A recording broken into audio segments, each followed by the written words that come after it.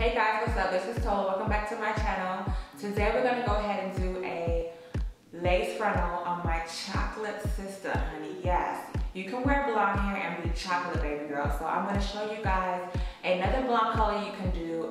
It's not highlights and lowlights. It's just a pure blonde color going into a light ends going into dark roots. Well, that's what I was trying to do, but as usual, things will never come out the way I want it, but it still has a nice blonde ashy tone.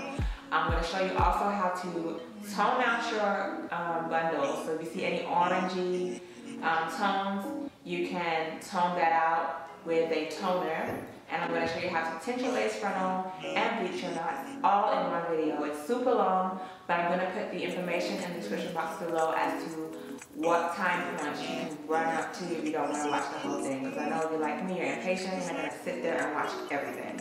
No ma'am. So yeah, hope you guys enjoy. Don't forget to rate, comment, and subscribe. And see you guys on my next video. Peace.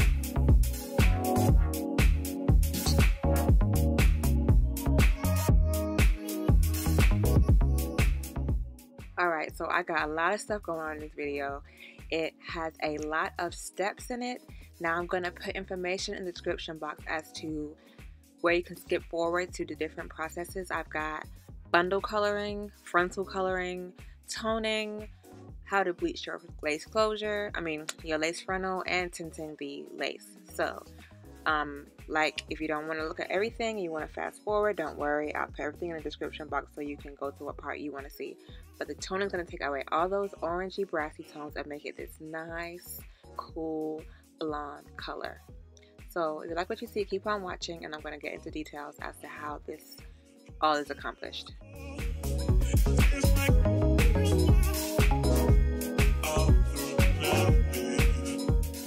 Company called Yiroo Hair has sent me this hair to review.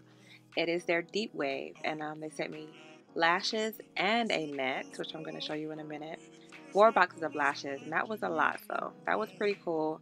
I'm not going to use the net on this video, but I did use it afterwards. Now this frontal is absolutely great. It's an 18-inch frontal, and it's a 13x4 in width. Now the density is so good, like you can see through it, so you know that it's not going to be too much plucking necessary. When I comb through the frontal, I have no shedding whatsoever. That's another bonus to this bender. The bundles are also an 18-inch, and we have 3 of them. So it's a 18-inch frontal, 13x4, and 3 bundles of 18 inches. And the deep wave curl pattern is so pretty. I just love their curl pattern. It looks so nice. Now, here is a test. Oh, and they don't shed either. But we're going to go ahead and color this blonde, right? So we got to pray that the curl pattern stays in there. So I'm using a 40 volume, and I'm going to hit these ends with my 40 volume. And the consistency is very liquidy because I want it to saturate the bundles real nice and good. So we don't want no thick bleach. We want that liquidy consistency. I'm going to go ahead and show y'all what bleach it is coming up soon, so don't start talking about what kind of bleach is it. Wait a second, it's coming. I'm going to show you what kind of bleach I use. It is called Matrix, by the way. Now you can use your BW2, which is what I'm not using, but it does lift an orangey kind of tone. So make sure you use a 40 volume if you are using a BW2, or you can find something in Sally's that has a blue powder, and then use that with 40 volume. But this one gives me 8 levels of lift. I'm not sure what they have in the beauty supply store, but no matter what happens, I'm going to show you how to tone out those brassy tones if you do end up getting them. So go ahead and distribute that color evenly, or lighten it evenly on the ends, and comb it through. And I'm going to work my way from the bottom to the top because I want that light to dark gradient. So that's why I'm starting from the ends and working my way up to the top.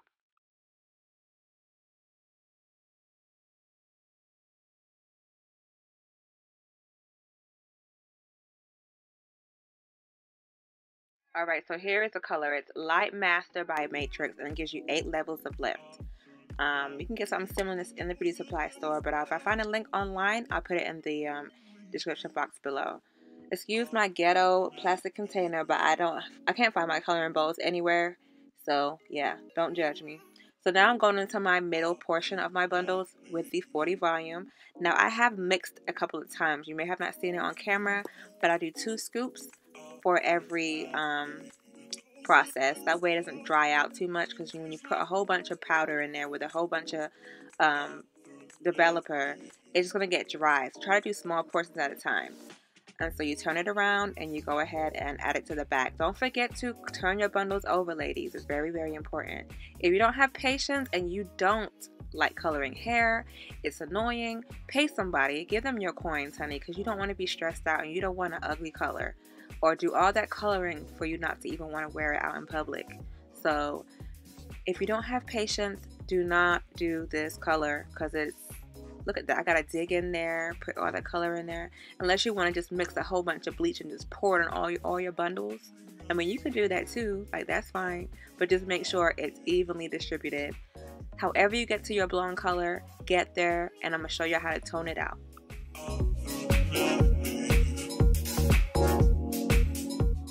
Now, when combing through your bundles, make sure it's a wide tooth comb and not nothing small, because you're not trying to mess up this curl pattern. And the more you comb, the more you may compromise that curl pattern.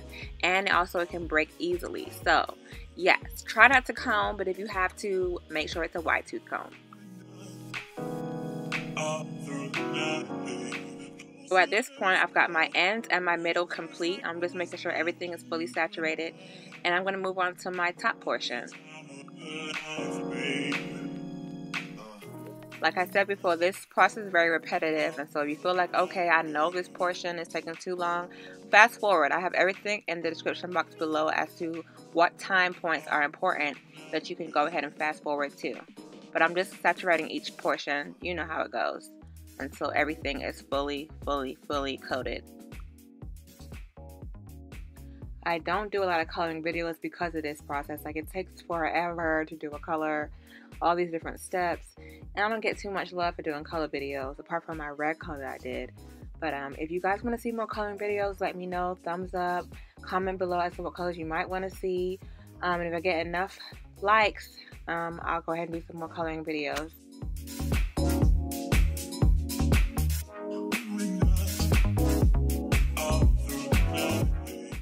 So we're done with our ends, we're done with our middle. Now I'm going to do the top portion of our bundles. I'm going to hit it with 2 scoops of bleach and 10 volume developer, mix that up to a nice yogurt consistency, and throw that on the top portion. Now I do want to keep the black roots, so I'm going to keep that in mind while applying this bleach. Now this is the thickest portion of our bundle, so you're going to have to really dig deep and get in there to get every single cuticle, because that's how the blotchy spots occur. So yeah, you're going to need a lot of product for this portion. But just saturate that 10 volume throughout each bundle till you're done. And make sure you turn it over and do the same thing on the opposite side. I alternate between combing through the bundle and finger combing through the bundle, just to make sure everything is distributed evenly. As you see, I don't like to comb too much, so I go through with my fingers instead.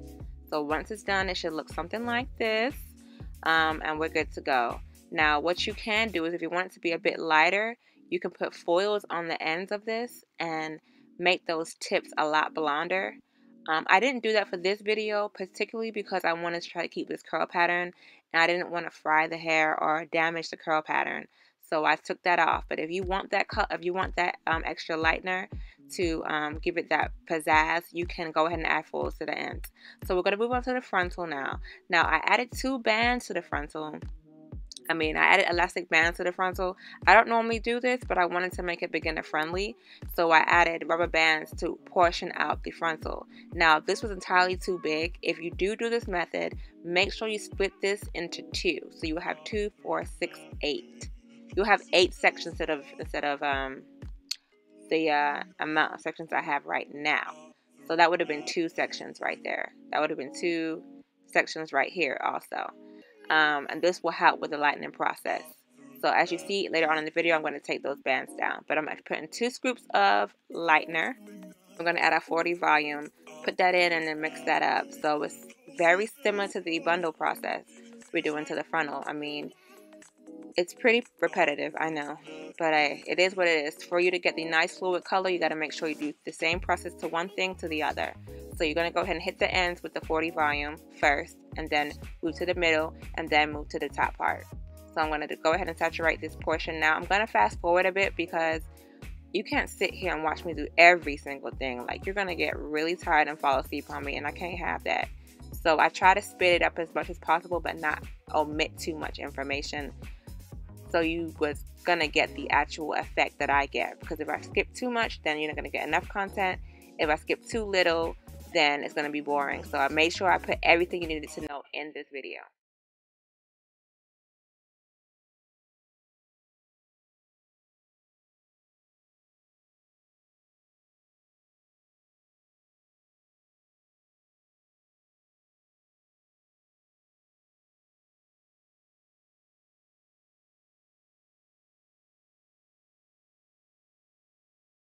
Okay, so now I'm moving on to the middle portion of our frontal, and I'm gonna saturate that portion as well. I know y'all know that I'm using 40 volume for this portion as well. Ends 40, middle 40, top portion 10. Don't forget it.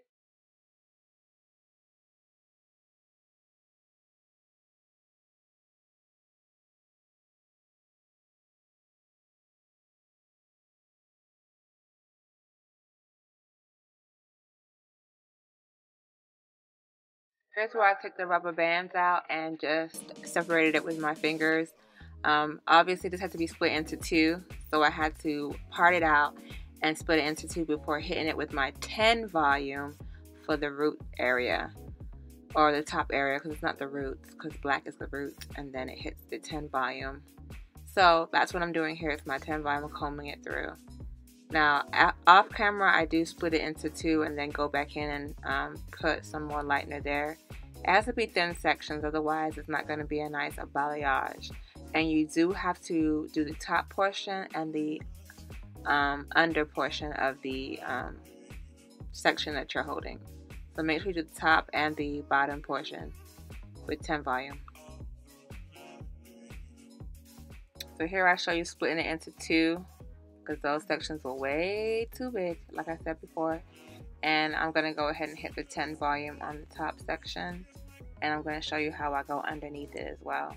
Now, as you see, I'm taking vertical sections. You don't want harsh lines when you're hitting this top area. It has to be nice, fluid, and evenly distributed. And here goes the top portion, the underneath portion. As you see, I have to hit both sides. And I think there's no harsh lines. So you don't want to get any harsh lines. So just stroke it vertically.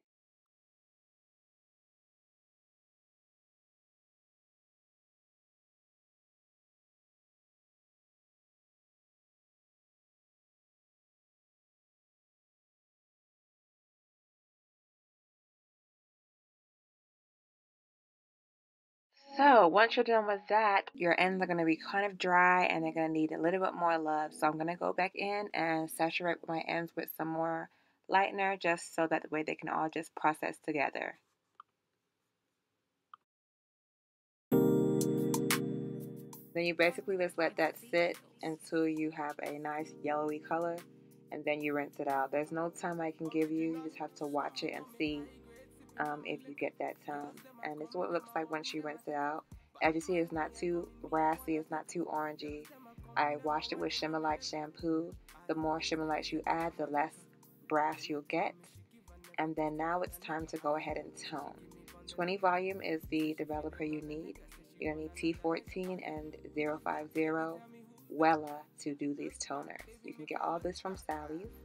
Pour the whole T14 bottle in there and pour the 20 volume and fill it to the top. Pour that in, and then you do that again. So it's a 1 to 2 ratio. 1 part Wella toner, 2 part developer. And so that's why I use 2 full bottles as my measuring cup. And now once that's poured in, I'm going to add my Cooling Violet.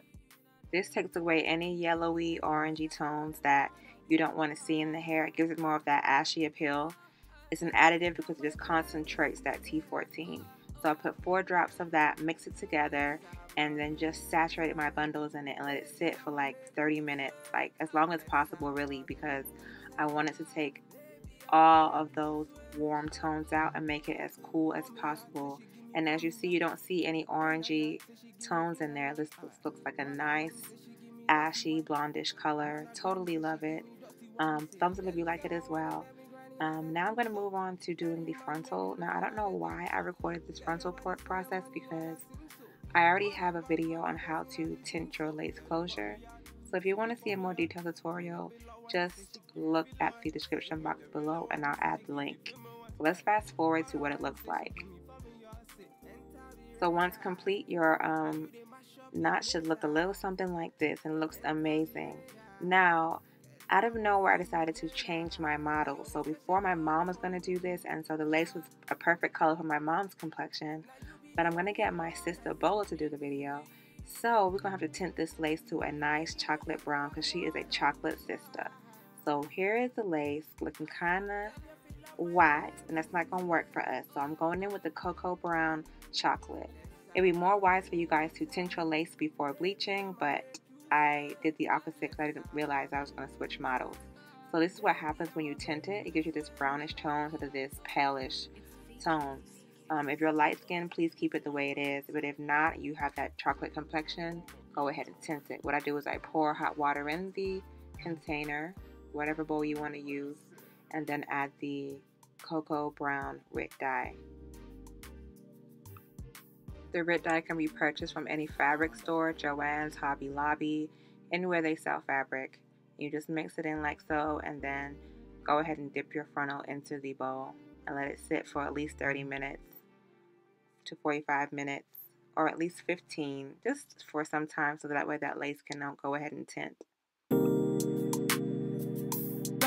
It's feet kills.